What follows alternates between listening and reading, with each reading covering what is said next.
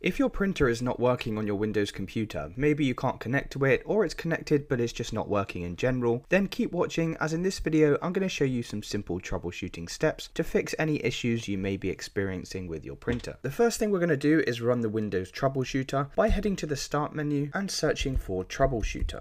Tap on the troubleshoot settings icon, and then you need to come down to other troubleshooters, and then we want to select the run button next to the printer troubleshooter. This is going to scan your computer and try to identify any problems that you may be having with your printer. We can then come back to our start menu and search for device manager, tap on the device manager icon, and then expand this print queues section by hitting the little arrow next to it. And inside of here you should see something called Microsoft Print to PDF. We need to right click on this, and what we're going to do is select update driver, and then you can just press search automatically for drivers. As you can see here, I already have the latest drivers installed for my device, but if it does detect any outdated drivers, then simply install it through this page here. We can then close out of these windows, and next thing we're going to do is come back to the start menu and search for settings and tap on the settings icon. Come all the way down to where it says Windows Update, and you need to make sure you're running the latest version of Windows. As you can see here, I've got an update available. If you don't see an update in here, just click the check for updates button and ensure you're running the latest version of Windows. We can then close out of this, and we're going to come back to the start menu and search for run.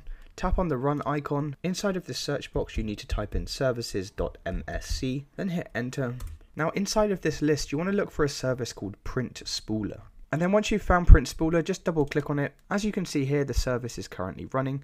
You just need to press this stop button for a second to stop the service. So as you can see, this file on my computer is located in the C drive, underneath Windows, underneath System32, and then we should be able to find the file. So we're just going to come over to our File Explorer, head over to the C drive, scroll down to find the Windows folder, then scroll down till you find a folder called System32. Come inside of here. Then you need to come inside of this folder called Spool, inside of Printers. You may get this warning message saying you don't have permission to access this folder. Just press continue, and then you need to delete all of the files inside of this folder by selecting all and then hitting the trash icon. We can then come back over to our services tab and then double click on Print Spooler again, and you just want to restart this service by clicking the start button. Then we can press OK and close down all of these windows, and you need to come back to the start menu, search for control panel and tap on the control panel icon. Make sure the view by here is set to category, and then click where it says view devices and printers. Scroll down till you see printers and scanners and click that, and then inside of here you'll see all of the printers that are currently connected to your computer. You just want to make sure the printer you're using is set to the default printer. To do this, select your printer, and then at the top here just click set as default. Now the last thing we can do is come back to our start menu and search for CMD.